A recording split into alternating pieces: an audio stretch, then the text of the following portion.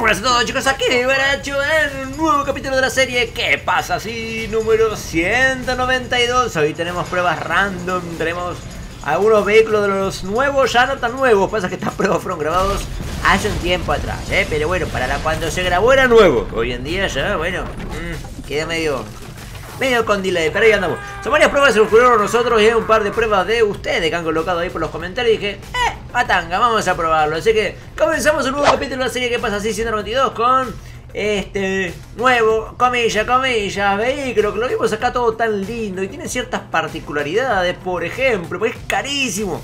Este vehículo es muy caro. Y dije, ¿vale la pena gastar esta plata? Entonces, como yo soy bueno, gaste la plata, bueno, no sé si soy bueno, pero bueno, gasto la plata por ustedes, hago las pruebas y te demuestro si realmente justifica el valor que dice valer esta porquería, esta genialidad de vehículo. Es una porquería, güey. Y bueno, ahí lo tienen. Por empezar, la cosa es que tiene todas estas cosas adentro, ¿no? Tiene para agarrar unas botellitas de algo. Debe ser leche chocolatada, yo tengo mi duda, pero bueno. Tiene un televisor, tiene unas cositas ahí. Estamos acá con el señor Alejo, comandando a esto. La pregunta es, ¿se podía usar esto? ¿Se puede beber? Porque viste que vos tenés que ser un Swift Deluxe, pagás fortuna, pero mal que mal te deja beber alguna bebida. Bueno, ¿esto está de decoración o se puede beber? Bueno, no se puede ver la tele, no prende nada. Estamos con Ignacio también, el chofer. Ahí está, Don Manteles.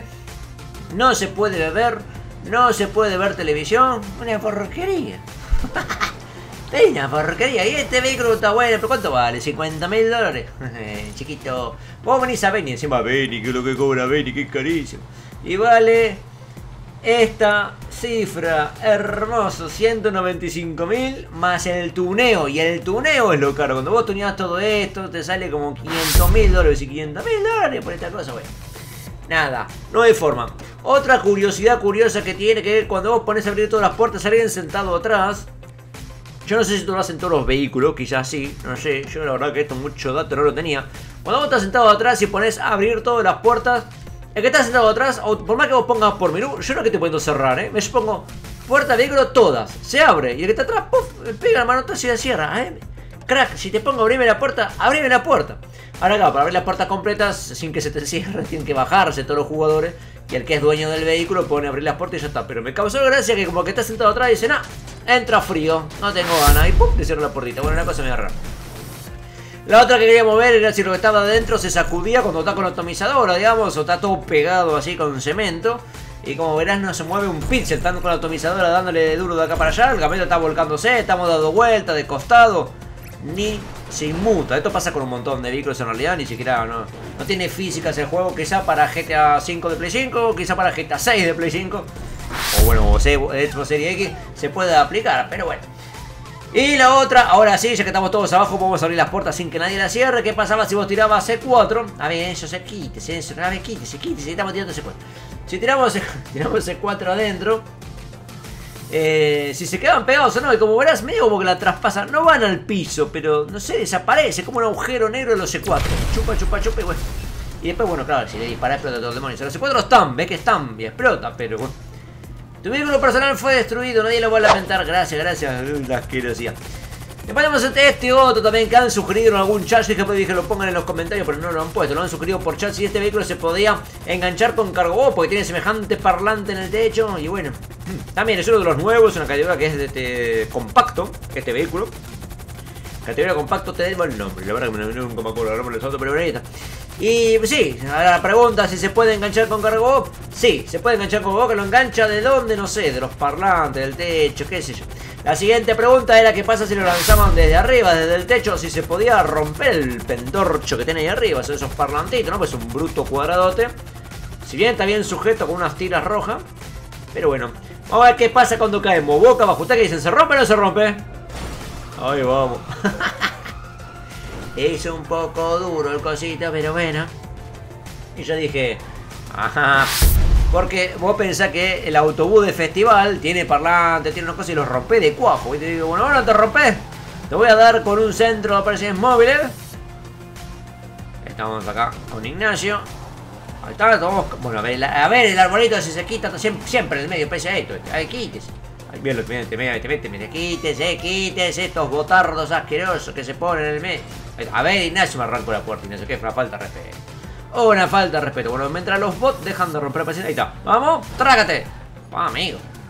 Está pegado con cemento, no, con lo siguiente. No sé. No lo despegas con nada, ¿eh? Está bien enganchadito. No hay forma. A ver, qué complicado que eso. Estos botartas no está justamente ubicado en la mejor ubicación, ¿no? Convengamos que podríamos haber ido a un lugar más desértico y hacer estas pruebas sin que nadie nos rompa la paciencia, pero bueno. Point. Nada. No hay forma. No se puede arrancar esta porquería. Está ultra archi mega pegado. Acá hicimos otra prueba que sin el... O sea, con el remolque suelto, sin el camión como tal, digamos, sin la cabina. Pasa que ocurre algo loco. Cuando venís con mucha fuerza, no solamente no lo chocas, sino que hasta levanta el remolcador.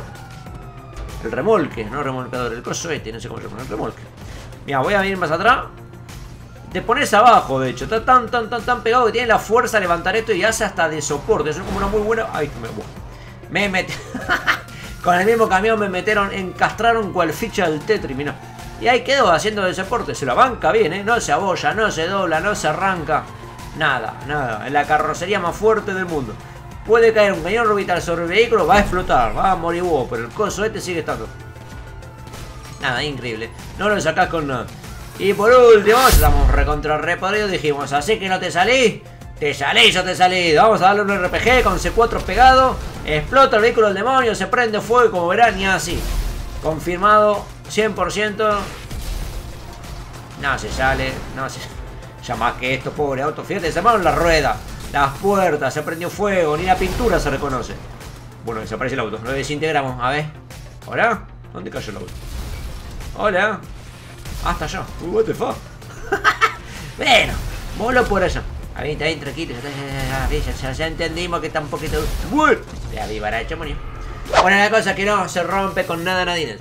Para la siguiente prueba yo pido mil disculpas porque estuve buscando durante horas el comentario de quién lo puso. No encontré el cliente, no sé por qué no lo tengo capturado, porque yo no dije voy a probar, pero no sé si se me va a mandar o no, porque tenía mis dudas.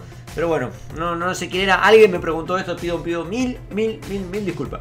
Mirá, fíjate que dice bajas del jugador 10.879, o sea 10.879 bajas de jugador. Estamos acá con Aetos y la pregunta decía, ¿qué pasa si estás con un Torrobay escaneando a un jugador? Si mata a alguien, si ese contador se actualiza en vivo. ¿Ves? Ahí Aetos mató a Fabián. También mandamos un saludo a Fabián.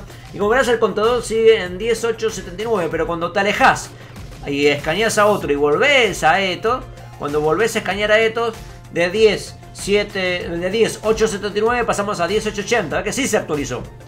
En realidad lo preguntaba con un jugador que tenga los... Yo me acuerdo que la pregunta decía con un jugador que tenga los valores en cero. Pero es lo mismo, puede tener un valor con contador, es lo mismo. Enzo Florentín, ¿qué pasa si levantas una Pros? Sí, digamos con una camioneta que te pida llevar Solomon, ¿se subirá o no? Bueno, así que al anterior, por si no quedó duda, sí te cuenta, pero no en vivo. Tenés que salir del scan, volver a escanear y ahí sí te va a actualizar tipo en tiempo real si mataste a alguien o hiciste cualquiera de las estadísticas. Así que está bastante bien lo del Terrobay, pero bueno. Bueno, y como volviendo a la pregunta de Enzo Florentín, tenemos acá este vehículo. Robamos un auto que, oh casualidad, es del amigo Sibrión, que encima nos pone las estrellitas.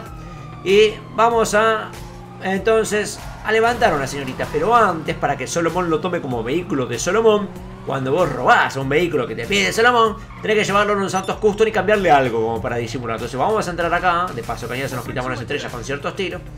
Hola, ¿qué tal? José Santos Custom, ¿cómo le va? Vengo a robar un auto, pero bueno, usted no diga nada. Vamos a cambiarlo de colorcito. Y vamos a poner el color rojo. ¿Por qué rojo? Porque no sé, porque me gustó el rojo. Ahí está, o gris. Quien dice rojo dice gris, ¿eh? Ahí está, no, me gustó el rojo. Quiero ponerme, pone rojo. Ahí está, digo rojo. ¿Qué te andan con eso? Ahí está. Yo me acordaba que iba a decir rojo. Estoy grabando después de editarlo, ¿viste? Pero bueno, rojito, ahí estamos, muy bien. Y ahora vas a ver, atento al dato, hola Luca. Atento al dato que figura la S de Solomon. ¿La viste ahí abajo? Abajo a la derecha está Solomon. O sea que Solomon ya está, me confirmó que lo quiere. Hubo un corte de edición porque hasta que encontramos a la señorita. Hola, ¿qué tal? Muy buenas noches. Acá veo a Vivaracho, ¿eh? Venga. Vamos a dar un paseíto, ¿sabes? Y acá ocurre algo curioso. Simeón quiere este vehículo, pero no aceptará ir con una dama de compañía, me dice. Y fíjate que la S me desapareció. No está mal la S. Yo dije, bueno, qué feo, Solomon. Mirá que venía con regalito, ¿eh? Pero bueno, no quiso el auto con regalito. Y de paso, cañazo, se les ocurrió preguntar. No estaba acá en la pregunta de Enzo, pero se nos ocurrió preguntar, bueno, ya que tenemos la señorita, ¿qué pasa si lo llevamos a los Santos Custom con la señorita? José Santos Custom, ¿acepta tunear? Porque si yo vengo con un usuario al lado, un amigo, un humano, digamos, otro usuario del PCN. Y bueno, esos custom te deja tunear, no es que tengas que estar solo en el vehículo. Ahora, cuando estaba con una señorita y vamos a los autos custom, ¿me dejas tunear con la señorita adelante? La verdad que nunca se me ocurrió hacer esto, a nadie tampoco se me ocurrió. Y dijimos, bueno, vamos a probar. Venimos acá y no. Ven a algún lugar más solitario, me dice, pero a ver, ¿qué más solitario que un taller mecánico? ¿No? Claro. Está bien, está José los autos custom, no pregunto. Así que se baja, señorita, por favor. Y ahora voy a mostrar cuando se baja, que ya se bajó, me subo al auto, que Solomon sí está ahí. Ahí aparece la S. Ahora sí aparece para llevarlo. Así que bueno, ahí está la prueba.